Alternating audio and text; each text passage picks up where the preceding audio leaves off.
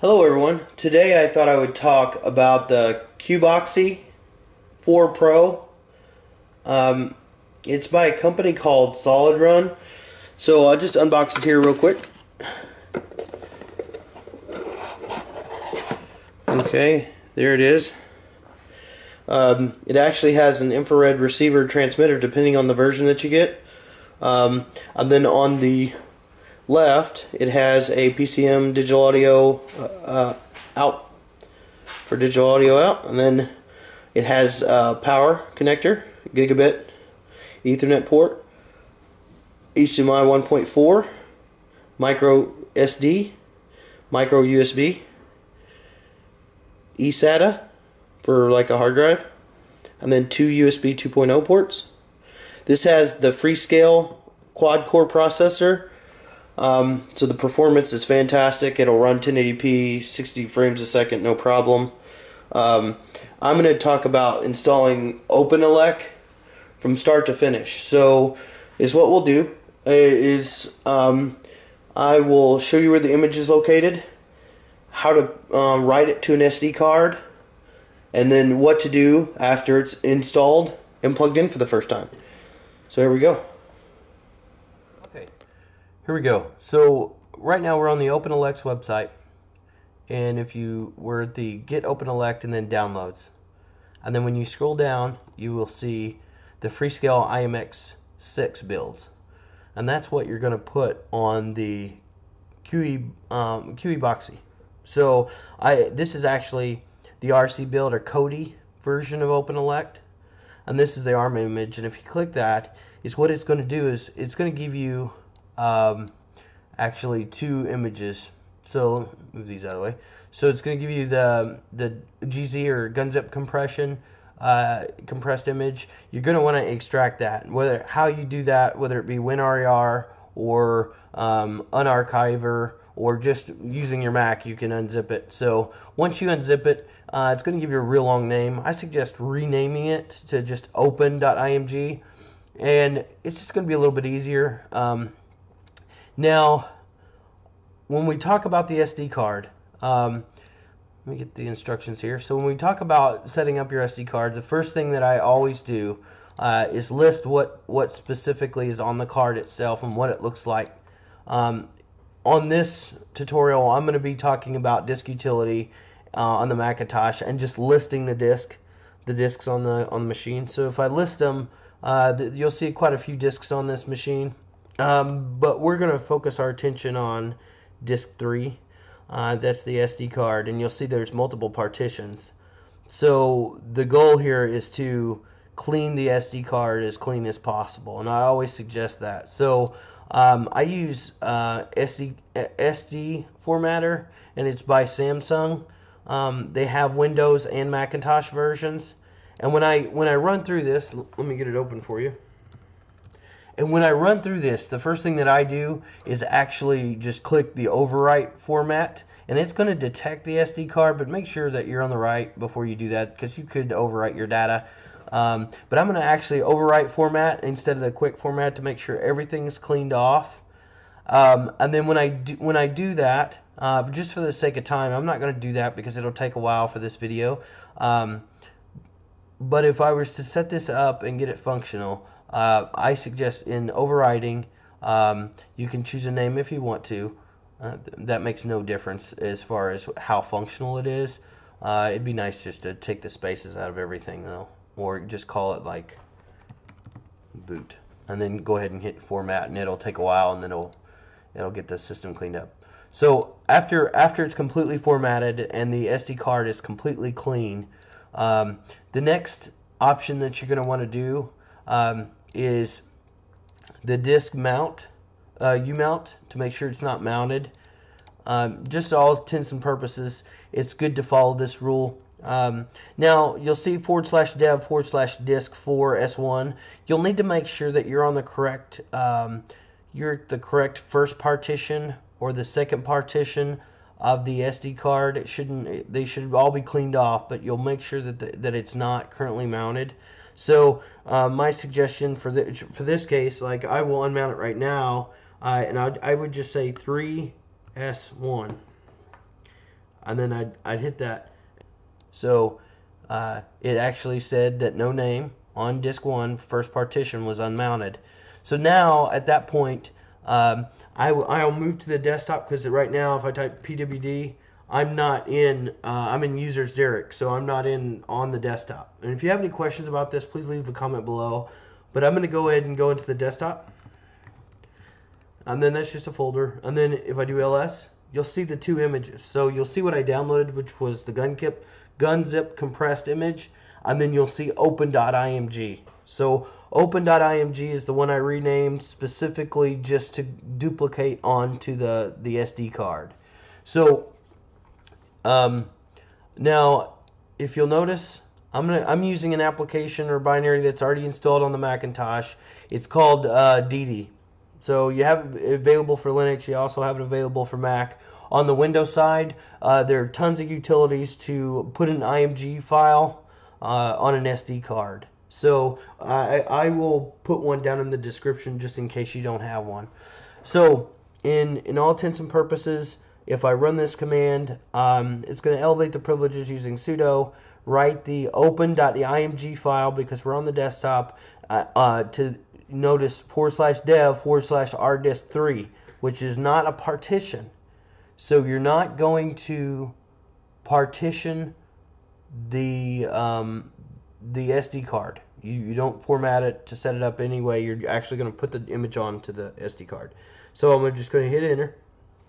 Prompt me for a password, and it takes just a few minutes. So while that's writing, we'll talk about the supported media codecs for the processor. So it's writing to the SD card.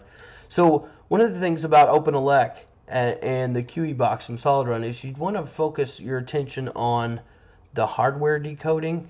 And the reason why I suggest that is because you'll get a lot of better performance out of a hardware support decoding if you encode your media that you want to stream to this device with this. So, for instance, if it supports H.264 and H.263, that's what you'd want to encode to. That way, you get a better response. So anyway, so moving back to our image, it looked like it finished. So I'll minimize this, and it wrote the information to the SD card, and it's ready to go. So before we eject it, though, you'll see mine says no name, and it's actually mounted right here. So you want to make sure that you right click and eject it, at least from the Macintosh. Most operating systems, given the fidelity of a SD card, you'll make sure that you eject it before pulling it out, especially for something that's going to run on a platform with just an SD card. My suggestion is always format, always eject it before giving it to its device. So I'll go ahead and eject it now. And from this point on, we're going to go ahead and go to a monitor externally, and I will show you the features of Kodi and how to set that up at the console on OpenElec.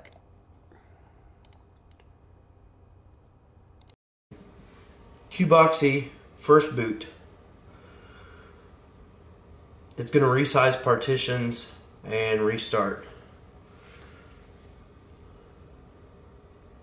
And right now I just have the HDMI, the Ethernet, and just a mouse connected. I just have a mouse for the pointer for right now.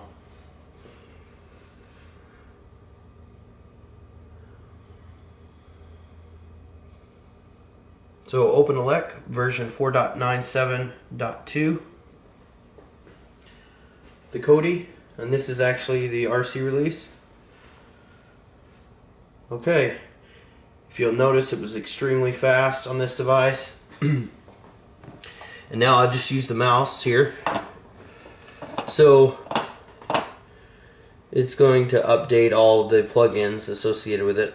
And I'm going to set my language, and I'm going to click next.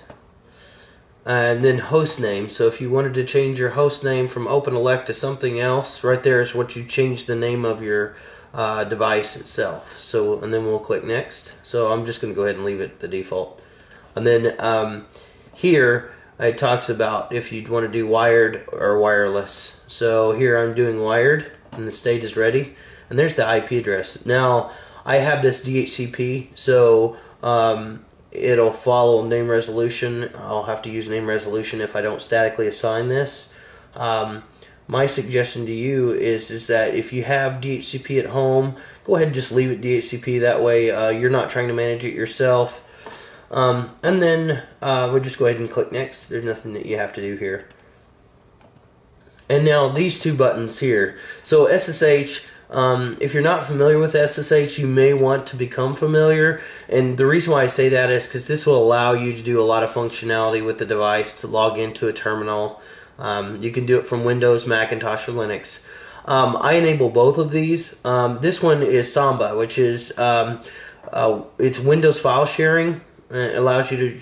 It's an application that's installed that allows you to do Windows file sharing. I actually checked both of these, and you'll see that there's a working icon down here at the bottom, and it's installing, setting up the RSA or DSA keys. It's nothing that you have to do other than check these two boxes. So without this, your box wouldn't be able to see OpenElec. So we'll just go ahead and move forward. And it's all set up. So the first thing that I like to do is go to System and then System Information. And I just look at the settings just to see how things are operating, just to make sure everything's in good health. You'll see it's running Linux 3.14.25 kernel. You'll see the IP address inside here, the MAC address. Then storage, you'll see that there is two partitions. And then video. Here it's just running at a low 33 frames per second. And you can see that jump up and down depending on what you're doing. And then there we go, Freescale IMX6 quad dual light device tree. So the CPU temperature is at 88 degrees Fahrenheit, which is nice. So if you want to gallery, just close it at the top. If you want to set up shares or anything like that, for instance, a good example is if I wanted to set up a share to browse to my videos. If I didn't have a hard drive directly connected to eSATA, I would just click Files, and then it gives you a prompt, and you just say okay, and it's trying to give you some assistance. And I would do Add Videos, and then Browse, and then at this point, this is where you set your protocol. So Windows or Samba SMB network, that's for the general population, that's what you would use. If you click Windows, and then it's going to display your workgroup on your network. And these are the devices on my network right now that it sees. And then you just, let's just say I'll add a particular here, and then I'd say username, and I'd add my username and password, and then I could have video. So anyway, that's the start to finish. I may do another video just that talks about implementing an infrared receiver or transmitter.